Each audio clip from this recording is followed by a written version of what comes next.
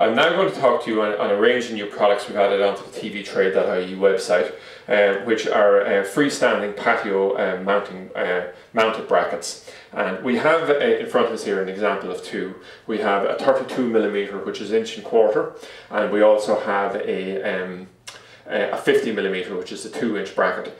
And just to give you an idea when we'd use these and why they would be used. Traditionally, if we're mounting a satellite dish like this, which is a Sky Zone 2 dish, what we would do is we would use the bracket that comes with the dish, which is a wall mounting bracket, and simply drill a hole, 4 holes into a wall, mount the bracket on, and then the arm comes out here and the satellite dish simply slots onto it, and it's freestanding, or it's bolted onto a wall like that.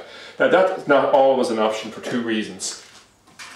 The first reason it mightn't be an option is that you mightn't have a wall that has the right aspect, or it could be too close to a tree. So you'd find that if you can't mount the satellite dish on a wall. And then the second reason you might use it is if it was a mobile unit you were using with. So if it was a camper van or something like this, and you wanted to have a freestanding unit like this, what you do is you'd actually have one of these where you can actually just mount it onto a concrete block or something like that. And what you do then is you can mount your satellite dish firmly onto it. So there's a very much market for these, and these are reasonably high selling products on our website.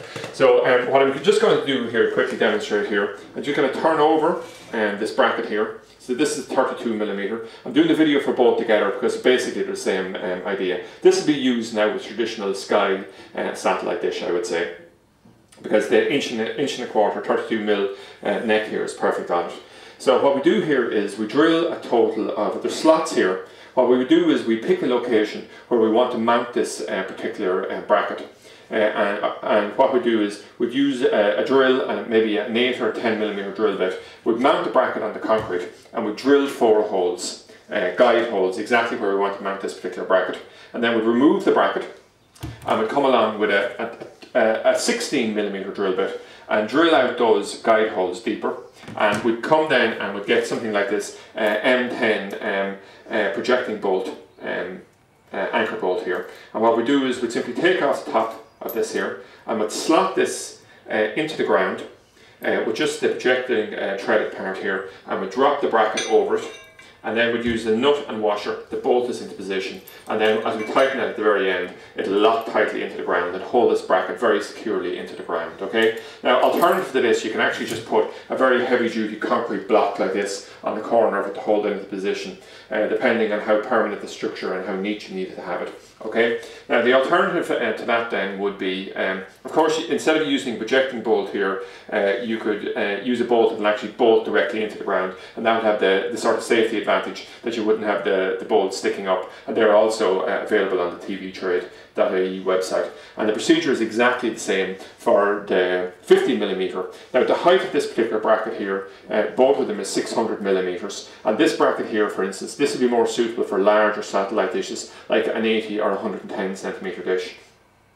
Now the limitations of these is obviously the satellite dish is quite close to the ground, so you'll have to ensure that whatever direction the satellite dish needs to point, you have a large amount of clearance before the first obstacle, such as a tree or a house or something like this, to make sure it works.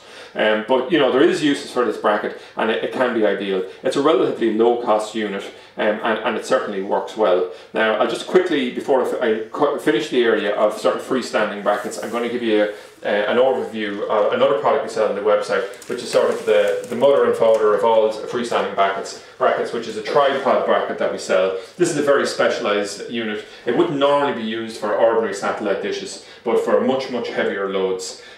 So we also sell this, and this is this gives it's a more stable structure than this. The bolts are put in and further out from the base, and it's also a higher unit. It's actually 1 metre high, and it's 75mm on top. So just to mention that product because it's part of the same general range.